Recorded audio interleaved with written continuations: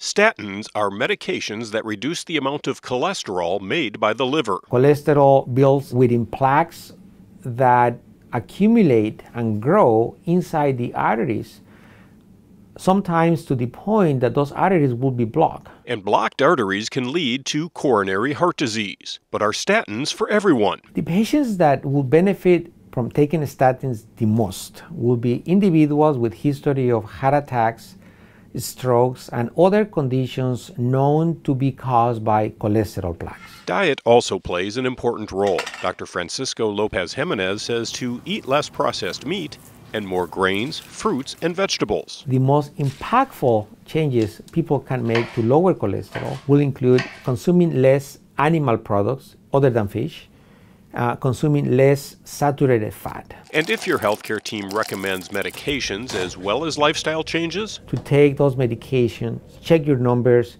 be sure that all those factors are well under control. For the Mayo Clinic News Network, I'm Joel Streed.